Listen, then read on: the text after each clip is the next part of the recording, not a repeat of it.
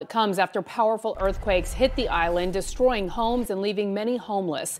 A lot of people still do not have electricity or access to running water. News 6 reporter Ezzy Castro has been in Puerto Rico since Tuesday. Tonight she is on the southwest side of the island near Ponce in the city of Guayanilla. And people there say they are still feeling tremors. And Ezzy, you say even though people are now in refugee camps and dealing with a whole lot, they are still in good spirits.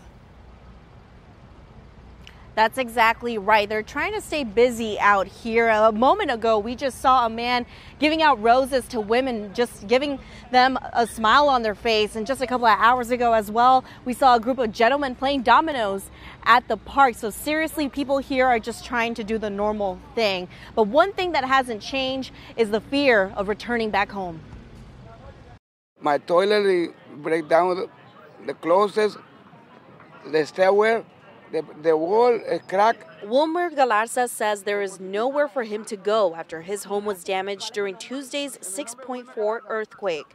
He's staying right here in this refuge camp in Guayanilla, where more than 500 people are staying for now. And where have you slept? Show me where you've been sleeping. Show me. Right here. Right here. I got my luggage, everything here. Salvation Army, give me a blanket. Residents have been camping here since Tuesday. They tell us they'd rather sleep out of their homes since they can still feel the aftershocks. No quiero volver a la casa. No, I don't want to go back to the house. I told my husband I don't want to go back, said Betsy Velasquez.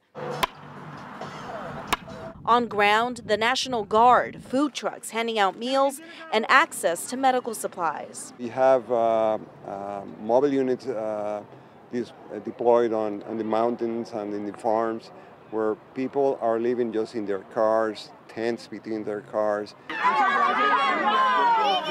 Though some people are staying busy by playing games and overall staying in good spirits.